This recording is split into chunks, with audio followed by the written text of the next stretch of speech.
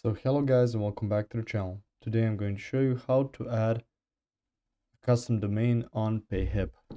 So the first thing you want to do is actually open up your web browser. In there type in Payhip. You can see Payhip Limited for company and you can go to payhip.com. Once you clicked on that, it will take you to a page similar to this one.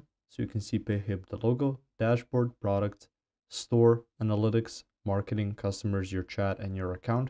And you will need to log into your email or password to do any of this. So from here, go to your store settings. From here, you can see store, blog posts, domains. It says control all aspects of your store's look and feel by using the powerful store builder. So go to domains. From here, you can see connect your own domain to your Payhip store. Custom domains has not been connected. Your current store link is this one. So this is the domain that you're using right now. If you wish to add a custom domain, click on connect existing domain.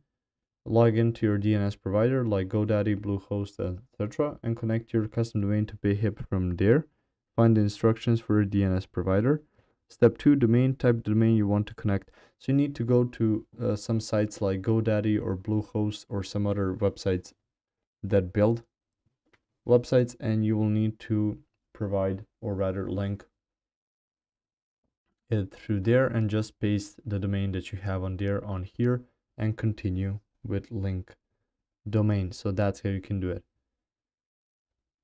If you found this information helpful or useful, you can like the video. You can also share the video. You can subscribe to the channel and click the notification bell to get notified about new videos on Payhip or some other topics you might find interesting as well. Thank you very much for watching this video, and as always, I will see you guys in the next one. Goodbye.